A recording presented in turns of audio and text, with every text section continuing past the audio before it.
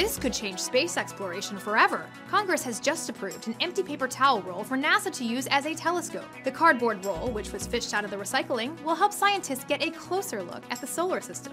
The proposal was in development for years before a functioning prototype of the roll was created. The legislation will also allow NASA to personalize the telescope by painting it black and covering it with shiny foil star stickers. Unfortunately, NASA's proposal to use a large cardboard box as a spaceship remains stalled in committee.